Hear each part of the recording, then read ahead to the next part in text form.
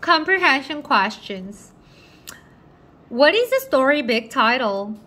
The title is The Shoemaker and the Elves. What is Needle Elf good at? Needle Elf is good at sewing. What did three elves make for Grandma and Grandpa? They made shoes for Grandma and Grandpa. Who gave the bag full of gold coins? Handsome gentleman gave the bag full of gold coins. What were the elves doing when Grandma and Grandpa peeked through the door? They were making shoes.